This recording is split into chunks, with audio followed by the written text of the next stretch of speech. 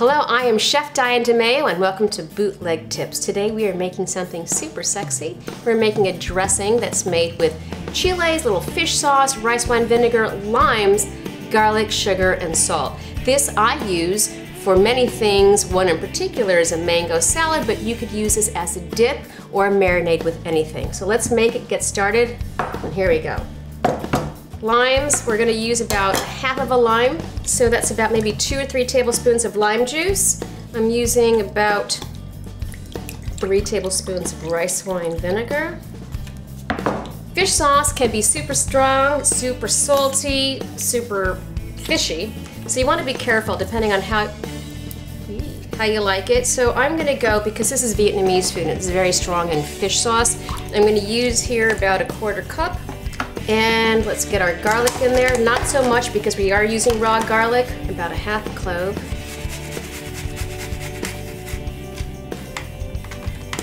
Salt, let's go with about 1/2 of a teaspoon. Remember, you can always add more salt. You don't want it too salty. Sugar, we use a lot, so I will dump in here about 3 tablespoons. And of course, our chili. Now, if you're like me, you like lots of spice, you like lots of chili. So I will go with about 3 chili pods. When you actually cut up your chilies, oh, look at that. The seeds come out, so you don't have to go through the hassle of removing all the seeds, because when you do it, they come out on their own.